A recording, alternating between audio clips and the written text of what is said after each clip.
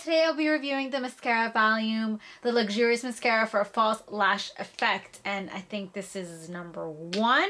I know Elizabeth, the beauty counter lady at Bloomingdale's, was telling me that this is their #1 selling mascara, that they have a new improved formula which does not dry up or clump, which is what I need. Usually my mascaras I'm very picky at, but I have never tried YSL mascaras, so I wanted to give it a try. Look how cute this packaging is. I love the goldness of all the YSL products, which is amazing. Don't mind my nails, I'm sorry, I haven't done them. And that's why you don't see me with any mascara, because I wanted you guys to see exactly how many coats it takes for you to get that nice voluminous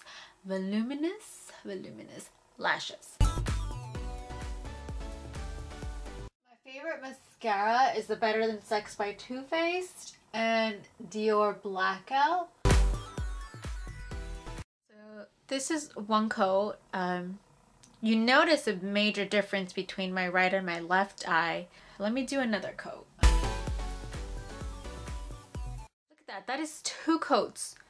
2 coats of this Mascara Volume by YSL, and it gives you a nice looking lash.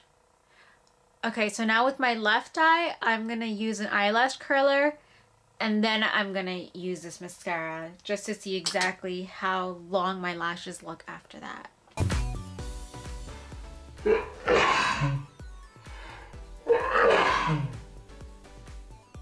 Oh my god, I hate sneezing when I'm putting on mascara. It gets all over. So my left eye, I have 1 coat of the mascara. Oh, using an eyelash curler, and can I notice a difference?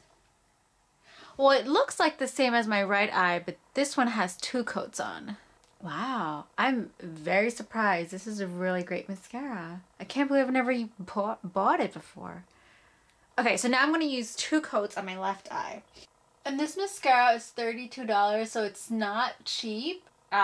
Maybe that's why I haven't purchased it, but it's not a huge difference from the Dior Blackout, which I think it's like $27. So that is 2 coats of the mascara with an eyelash curler, and this is just regular 2 coats, and this is a really great mascara, and I think it'll be in my makeup collection going forward. So that was my review for the Mascara Volume by YSL. Let me know what you think in the comments down below, and if there's any particular mascara you would like me to review, let me know as well, and I'll be more than happy to review that. Until next time, have a great day!